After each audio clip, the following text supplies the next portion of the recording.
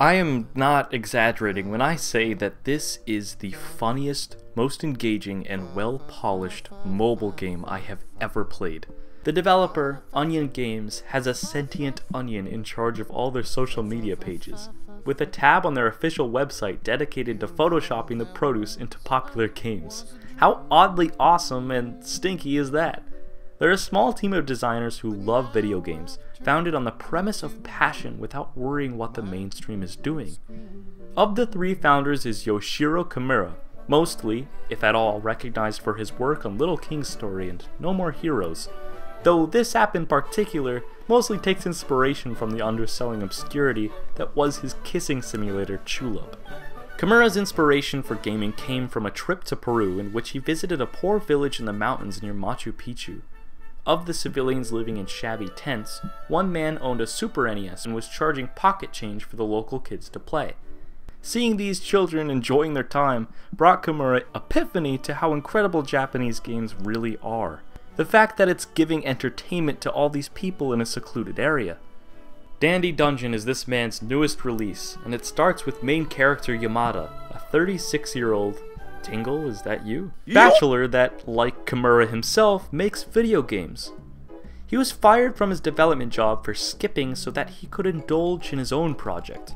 A dungeon crawler taking major inspiration from the 18-year-old cutie Maria that's moved in next door. Yamada implements her as the game's damsel in distress, noting it's not weird or creepy at all, where he rescues her repeatedly in hopes that these fantastical kisses will someday become real. The first thing to note is that visually, pixel art can be overdone in this modern age as a throwback to the classics. But rather than choosing an 8-bit Atari or NES style solely for easy design, the creators crafted an art form here reminiscent of the very best from the Game Boy Advance's lineup. Think Golden Sun or Mother 3. Kimura's grown weary of the movie-like aesthetic most games strive for nowadays, which is why all of his creations are purposefully different than the industry's. This game is clearly no exception. Yamada's apartment uniquely acts as the game's hub area. All menus can be accessed here without a time limit. Inventory management, an item shop, even story progression as new, absurd characters will barge inside to introduce themselves. Among them is the central antagonist, Yamada's old boss and chairman at Empire Games, though he's now known as Demon Lord and looms over his castle waiting for the climactic showdown.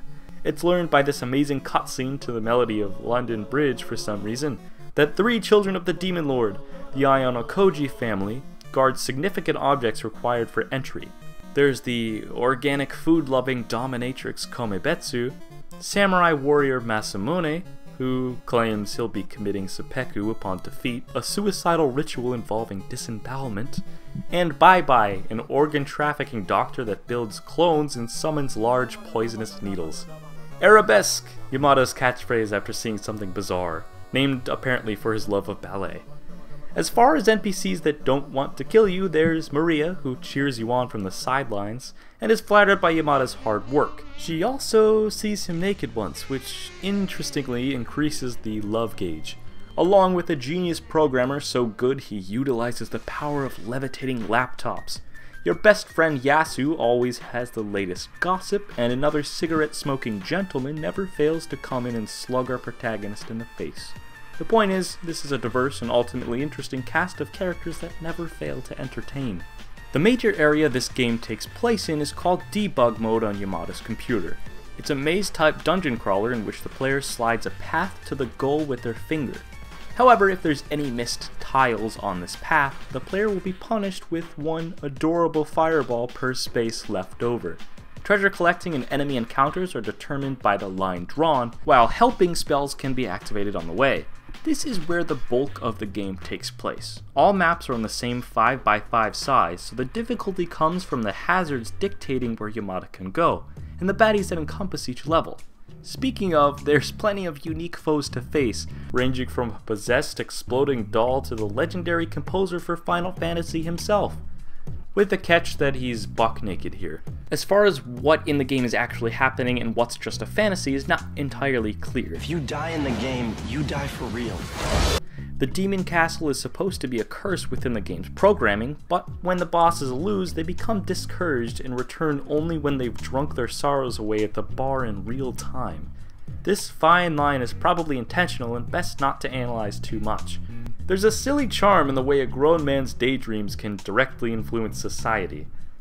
The world will begin to open up when Yamada reads news stories on the internet to inspire his game, including level variety like a forest, sewers, haunted houses, all becoming much more creative with dual themes like a polluted desert or an alien farm invasion. With this out of the way, how does the game end? After grinding through 16 stages, each with their own amount of levels, collecting new weapons, armor sets, and upgrading that equipment with the crafting mechanic, the player can tackle the last hurdle, Demon Lord Castle. I laughed pretty hard when I was able to straight up murder the receptionists like any other monster, charging the building with no mercy. The enemies here are tougher than the rest, taking more hits with even the lowly slimes able to shapeshift into previous bosses. I don't have any problems with the game mechanically, with exception to some of the random number generated drops, the bane of any completionist, but besides that are a type of enemy that can one-shot Yamada for instant death. Granted, it's pretty funny the weapon to do this is a regular old pistol, perhaps parroting these types of games where magic in the modern world is the only considered offense, but not fair considering their descriptions don't warn of this, and nothing can be done to prevent a game over when you're shot besides using up an ultra rare recovery item. Avoid these men with guns at all costs. Heal right before you're dead or zap them with lightning to do the trick. Moving on, after storming the tower, it's time to confront Demon Lord Iwant himself.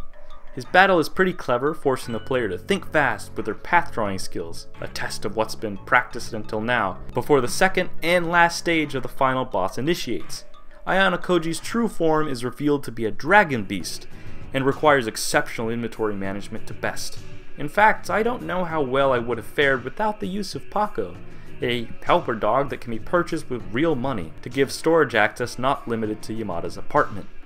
There is a scroll to find that can temporarily summon him for free, so you may want to save it for this climax if you don't want to spend any real money. Or you can buy other useful things like the unlimited energy giving duck or the rare treasure yielding rice balls.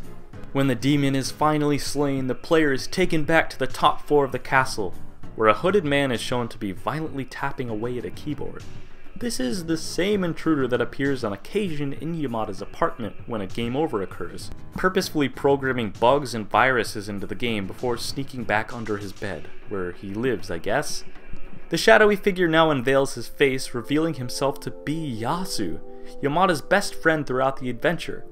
Yasu thanks the player for defeating his father, explaining himself to be the illegitimate child of Iwant and the hot secretary we probably killed earlier.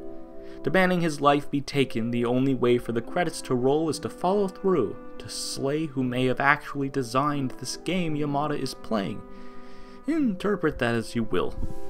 Brave Yamada and Maria-chan are finally free to be wed, and do, oddly with the family Yamada beat up observing from the crowd. The pair live happily ever after until, of course, a monster snatches the bride and flies to a far-off location. A teaser for Dandy Dungeon 2 appears, and the game ends with certain NPCs mentioning the sequel to be coming soon. All I have to say from this is, what a treat. This game is masterfully crafted with a whole lot of love, and it shows in all aspects of personality from the writing to the music. So how much time will you get out of it? I'm still quite a ways from finishing completely, as there's dandy combinations to be made with each obtainable armor set, and an enemy log with lots of rare bosses and underlings. This is a game to binge all of the main stages, then play every day with the login bonuses and unique spell dungeons. The Twitter page is active with giving items away, and there's always something fun to tackle as a result of the fanbase sharing, made super appealing as random rare items are given to the player for doing so. You should download and play Dandy Dungeon right now. It's free. If you feel like supporting Onion Games and purchasing any of the microtransactions, please do. But at the very least, I hope to inspire some to engage in this amazingly funny and profound adventure. Thank you so much for watching, and I'll see you next time.